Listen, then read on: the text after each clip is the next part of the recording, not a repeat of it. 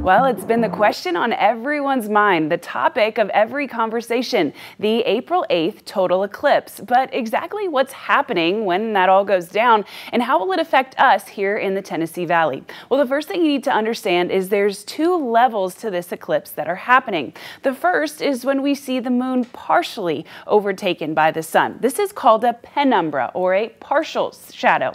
Then we see the umbra, that is the full shadow. Now, the interesting thing is we're going to see both of these on the 8th. All of us will see the penumbra, but only the path of totality will see the umbra. That path of totality does not cover the Tennessee Valley. However, it does stretch through central Arkansas and all the way from Texas up to Maine. And we in the Tennessee Valley are in the 90% totality range, meaning we're close to that umbra, but we're not quite there. So when can we view it the best? Well, that'll all be on April 8th, starting right around 3:00 p.m. That's when the path of totality will be crossing over from Arkansas into Missouri, diagonal from Memphis, and that's when we'll be able to see it the best. But make sure, if you are planning on viewing the total eclipse, that you have special eye doctor approved glasses so that you, your friends, and your eyes are staying safe.